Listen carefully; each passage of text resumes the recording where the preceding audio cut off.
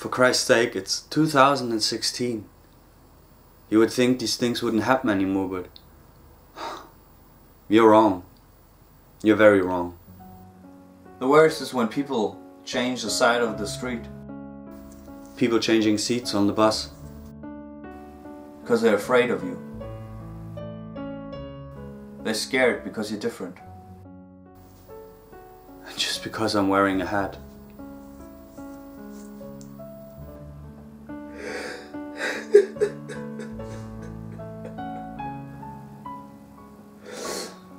Because with a hat you stand out. Yeah, I'm an adult, 32, wearing a hat. People pick on you.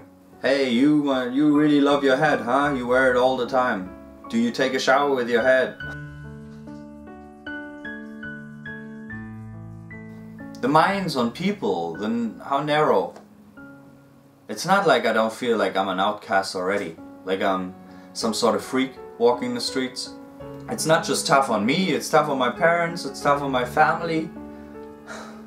No one wears a hat. It's been all those years, and how can you change that? You cannot just take it off and never put it on again. What? By now it's just who I am, and I accepted it. I just want people to accept it too. Saying, why don't you just stop? Why don't you just quit it? It's like, it's not like it's a fling. It's not like this connection hasn't been going on for years and I could just... It's not that easy. And they don't see the pain every night. Because eventually there's this moment where you just have to say goodbye. And every time it's like giving a piece of your heart away. It fucking hurts.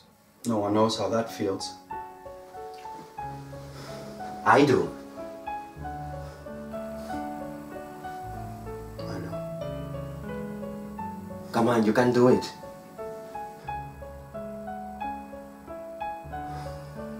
Come on.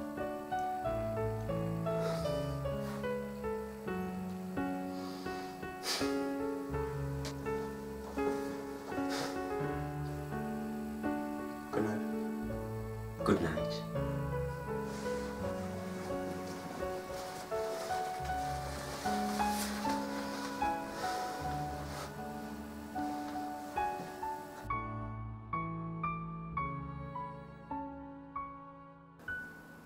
I wish people would just see me for who I am and not judge me because of my head. Because I might smile, but there's so much pain.